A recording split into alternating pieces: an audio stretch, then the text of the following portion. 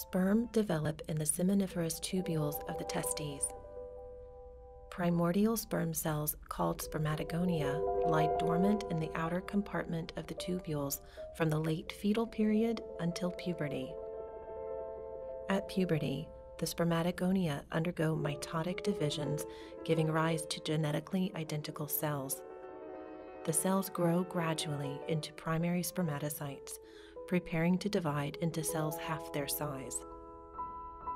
Each of these primary spermatocytes undergoes a first meiotic division, forming two smaller haploid cells known as secondary spermatocytes.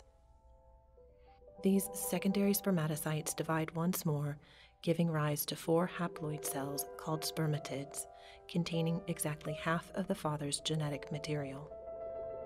Through a process known as spermatogenesis, the spermatids change shape, transforming into mature sperm cells.